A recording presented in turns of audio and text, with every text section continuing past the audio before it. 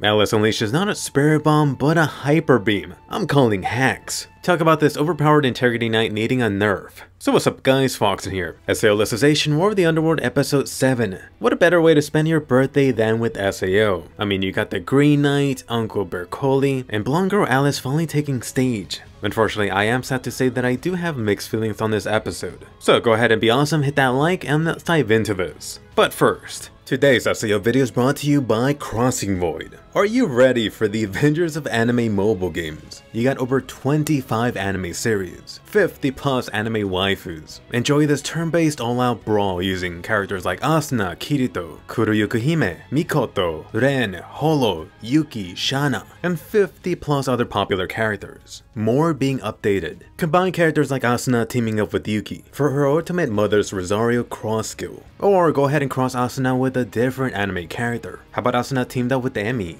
And yes, you have all these different anime characters interacting with one another. It's pretty awesome. On top of this, they are voiced by the original Japanese voice actors. Go ahead and pick your favorite character and play with them in private for a bit. Go ahead and download via my link to join the fun. Right now you can get a free S-rank character, and yes, you can select it. Just in time for SAO Season 3 is Integrity Knight Alice. So go ahead and click the first link after this video to enjoy Asuna, Kirito, Alice, and a ton of your favorite anime characters. By the way, a little birdie told me the special Christmas update is coming soon. Anyway, this week's SAO episode kicks off with the CG goblins versus the CG soldiers. You know, it was only a matter of time, although I am glad to see them using this stuff sparingly. Not to mention this pretty awesome Lino and Fizzo scene. You had the kick-ass lowly duo making Goblin Slayer proud. One thing to notice is that this actually was a new scene for the anime. Getting into the nutless Integrity Knight, Renly. Oh yes, Quinella still making a cameo. Unfortunately for this Green Knight, she still had her clothing on. But anyway, you're getting insight as to why this Integrity Knight coward ran off. It turns out Quinella had deemed him a failure for being unable to master his divine weapon. The poor dude ended up being put in storage like a sack of potatoes. What the anime didn't tell you was that Renly was actually frozen for 5 years. Youch. Bercouli got off easy. Switching it to Roni and Tise, despite them looking like they were awfully close to the war the last few episodes, they're actually in the supply tent area. Gotta protect Potato Kirito. But really, all of these guys really weren't ready for the Dark Territory army to break through so quickly. In fact, the plan was, if LG's group was taken down somehow, Renly and his army would have been right behind him to assist. But, you know, the green dude just pissed himself while hauling ass out of there. Right here, Renly did take careful notice of Kirito. His first thoughts of him was that he looked extremely fragile, but still, the guy was clinging to 2 divine weapons no problem. This was a feat comparable to stuff that Integrity Knights could do.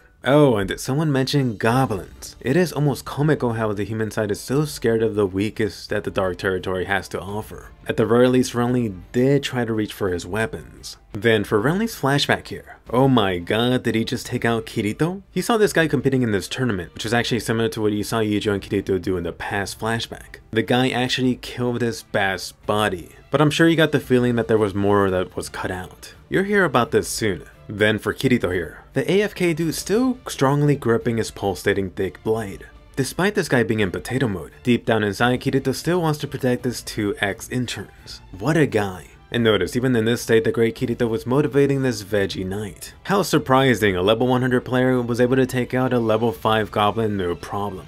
It just sucks to see that Roni and Tise didn't get any time to shine. I mean, who's protecting who now? Holy hell did Renly's nuts drop this episode. Oh yes, gotta gather all that juicy goblin experience. I mean, Renly fully digivolved into Goblin Slayer this episode. The weak little goblins stood no chance. Getting into the actual challenge, Renly versus the goblin leader. But really didn't matter, this goblin leader was mostly all talk. Renly finally achieved release recollection. Quite the achievement for someone that couldn't even use a perfect weapon control. I think the animation for this was mostly fine, but I really had issue with this whole scene. It really felt like Renly's big moment had a lot of the bite and depth taken out of it. I don't know, was it just me? The whole Renly scene from start to finish felt a little bit too shallow for me. Switching it to something more bite-sized, you had Lino and Fizzo finishing up their own goblin XP farming. I think even this scene was enough to par. In the background you saw like 10 goblin bodies. In reality there should have been hundreds of goblin bodies in the background. That's how powerful these little 2 devils are. Anyway, switching it to more exciting stuff with the Dark Territory Quinella, aka D. Time to unleash all those adorable winged minions. Aren't they so precious? Unfortunately, the anime skipped over some of the D and minion stuff axed here. Let me fill you in. in case you were wondering why D was being so ultra helpful to the god Vector. If anything, D was one of the most motivated people to capture this Alice girl that he wanted so badly. That way, Gabriel could return to wherever the hell he came from. D would then be able to take the Dark Territory throne for herself. Previously, the only obstacle that stood in her way was Shasta. But you know, Mr. Dark Tornado is no more. D is actually quite ambitious. She wanted to take over the entire Underworld, not just the Dark Territory side. That way, she could actually storm Quinella's tower, and then hopefully gain access to Quinella's immortality sacred arts. If only she knew. Then for the lovely minions, these should look familiar. Kirito and Alice actually had their own little run-in with the minions outside the tower. Not mentioned in the SAO anime were these minions being part of Quinella's little experiment. Minions actually require this vast amount of resources to create for D, so they were pretty valuable. Definitely more so than any goblin on the field. Switching it to the badass Bercouli. Now you know why Bercouli was holding back, or hopefully you do. To be honest, I really didn't get a good sense of why this was that he was holding back in the SAO anime scene. Previously, before the war, Bercouli had flown over the sky just continuously slashing away. Via Bercouli's perfect weapon control, he was biding his time until the Dark Territory aerial forces made their move. Then he could take them out all at once. It was due to these minions posing such a danger to them.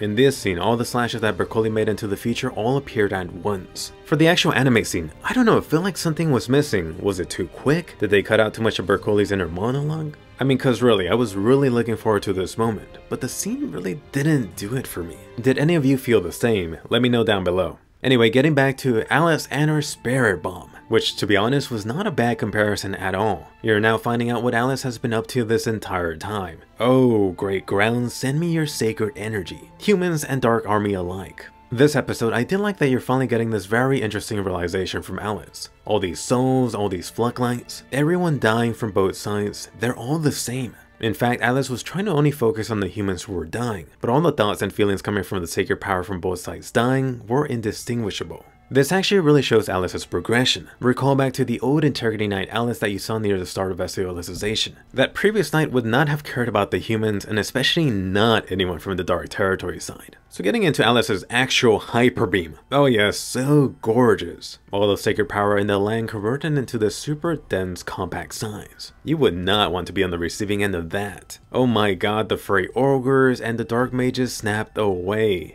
Oh no, the best girl witches melted too. How could you, Alice? So wicked. Which actually leads into something I did love. The face of Alice at the very end. Before firing, you saw some hesitation. Then post-blast, we could just feel how much pain Alice was in after having killed thousands in an instant. You could tell she's so devastated. So going forward, Alice will have even more to bear. So overall, this episode, I really wish I did love this SAO episode more. It felt like this was the roughest looking SAO episode this war season yet, especially near the start. If they're already having issues on just episode 7, I'm now glad that they're going to be splitting this. Also, don't forget about the stuff involving Renly and Bercouli. The impact really felt lacking. It feels like they're cutting a lot of the context, backstory, and details just to keep up with a certain pace each episode. Not to mention just to pack all this into a limited number of SAO episodes. If they really wanted to fully adapt the Renly stuff, most of this episode should have been focused on him, then perhaps ending with Bercouli and his minion Smoothie. On the flip side, let me mention this. Before rereading the Renly stuff, I honestly had almost completely forgotten about him. In the long term, I'm sure I won't mind too much about the Renly stuff, but Bercouli really deserves much more attention. Come on guys, do Bercouli justice. Switching it to a huge positive, definitely the major and best scene in this episode goes to Alice. From her thoughts on the battle, the actual freaking death ray. All of this topped off with her hurt face at the end. So powerful and beautiful. Next up, getting into the light novel to SAO anime changes, the highlights. As you've already mentioned, tons of cut and remove detail acts this episode, which means a juicy segment this week. First off, Renly meeting up with the two girls. Some cut detail. Renly actually covered his Integrity Knight symbol as he admitted to running away. Then, when Renly took notice of Kirito, he was so intimidated by Kirito's presence that he took a step back. Oh my god, Kirito's reaction is just too strong. Next up, Renly's backstory, a quick overview of it. At the age of 13, Renly actually got into this 4 Empire Unification tournament. The guy was super young, so naturally he was a genius born with high potential. If you recall, the path to being an Integrity Knight had 2 rounds. either breaking a taboo then followed by Quinella knighting you in bed, or 2, you moving up in the ranks, winning tournament after tournament, eventually reaching this special one. The winners from the unification tournament could become Integrity Knights. Renly was actually up against his best buddy during the finals, which he accidentally took his life. Uh-oh, SpaghettiOs. Before this, Renly and his buddy were really like this pair of birds. They helped one another, competed with one another, ever since departing on their journey to become knights. We really served as a small parallel to Kirito and Eugeo. Post-Integrity Knight ritual, the talented Renly quickly got a divine weapon. Keep in mind that these divine weapons actually choose a user instead of the knights choosing them.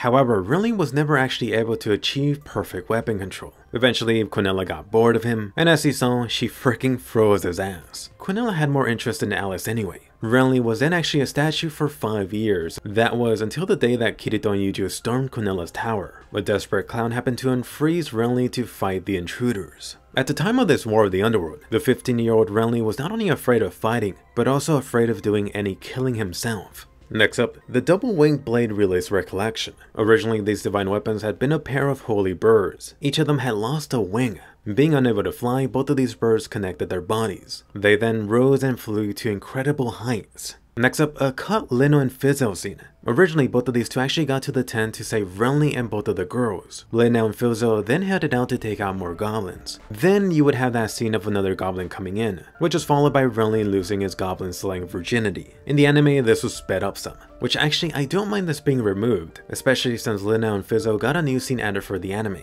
Then a cut detail for both of these little devils. Before even getting involved with the Goblin Slayer stuff, both of these two were curious about Kirito. They really wanted to know about their reason. Kirito and Eugeo had given up body and life fighting Quinella, but why? What had they gained? Unfortunately, in the anime version of them, nothing. And it really is unfortunate. Little stuff like this matters a lot. It actually reminds me recently of that lonely dragon from Kemonomichi. Previously, she was just this hungry girl. But then once you got insight into her, it turned her into this character that was much more than this little girl who eats anything that moves. Next up, Bercouli. So Bercouli had set up the hundreds of flashes in the air the previous day. Just keeping those cuts up in the air had put extraordinary strain on him. Bercouli had a few thoughts while being under this great mental strain. He thought it was unfortunate that his great upcoming battle wouldn't be versus Shasta, but perhaps a different Dark Territorial leader. Bercouli thought the death of Shasta was disappointing. Bercouli previously hoped that via Shasta, some peace talks would be possible in the future. That was no longer possible. By the way, definitely check out my top SAO fights ranked. See if your favorite fight made it to my list. Should anything from this episode be on there? But anyway, more important, let me hear your soft voice in my ear. Was it just me, or did anyone else have some issues with this episode? Perhaps you absolutely loved Renly, Bercouli, and Alice this episode. I definitely want to see what you post. Definitely subscribe for more juicy anime videos, check out my Asuna video, and I'll see you guys later.